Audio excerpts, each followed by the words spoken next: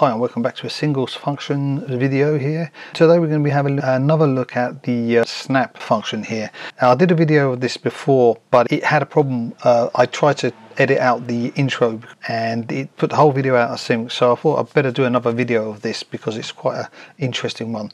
So what you need to know is that, you know, when you import, you drag in a sample and it won't snap to the actual grid.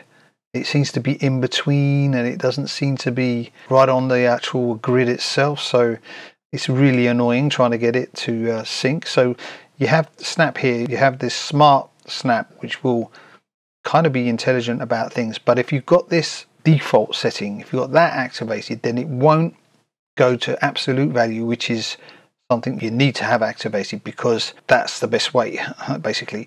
And now it will snap, see, and I don't know why they do that. So you can just do it on smart, you can do it on the division, so then it'll be to the division here, go into the next bar basically. So if I go like this, go there, okay.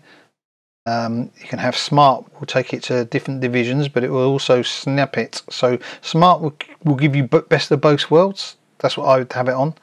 So make sure you got the snap regions absolute value rather than relative value. So there you have it. There you have the snap function and what you need to know about that. And I hope that was useful for you. If it was, like, subscribe, and I will see you soon. Ciao.